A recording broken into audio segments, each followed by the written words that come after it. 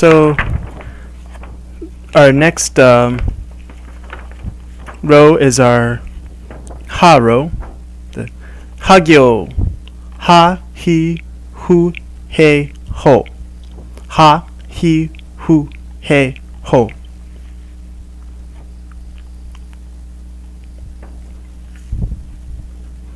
Now the who sometimes has who has a sound in between an H and an F. So words like Hiragana and Fujisan are coming from this who, H-U, who. Now, so let's go through the mnemonics for this. So first we've got our ha.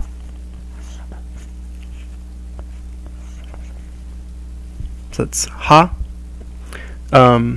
So ha looks kind of like you've got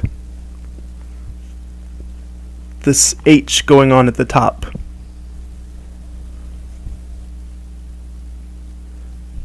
And then a little A going on down here at the bottom. So it looks kind of like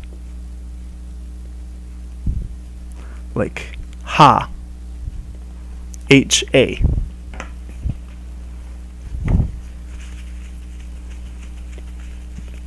And that's how you can remember ha. Then he is like this, he. He looks like it's the body of a guy. So let's say he's got some legs here. He's got a big belly. And these are his hands. That's his head. And he's opening his hands wide because he wants a hug. He wants a hug. That's how you can remember he.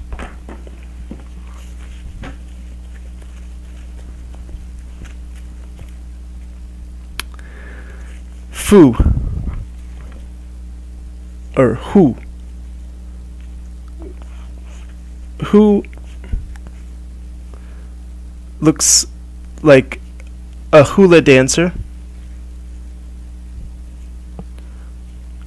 So you can think of, so she's dancing hula, and these lines down here are part of her grass skirt. Her hula dancer grass skirt.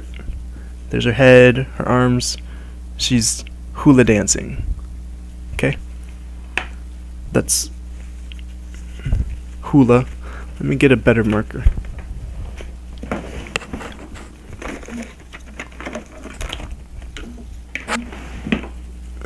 Right. Okay. Next is he. So hey looks like kind of like a mountain. So you can think of hey as being Mount St. Helens. So there it looks like a mountain. Mount St. Helens. Hey, Helens. And last is ho.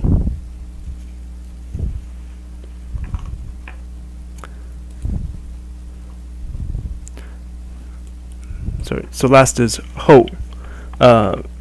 It looks a little bit like ha, but the difference is the top line, it doesn't go, your other lines don't go over this top line. That's your very top. Another line, and then this loop-de line. And then, so you can think of ho as, here's Santa Claus, but he's got, how does he deliver all the presents? So if you have the Santa Claus myth, so he's doing it because he's got four hands. So this is the mythical Santa Claus with 4 hands and even a little tail that can grab presents.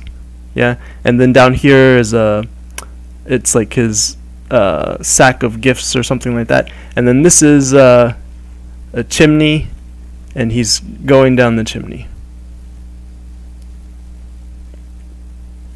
Okay, that's the way some people remember that one. And it's ho, so he says ho ho ho, and that's how you can remember ho. Yeah.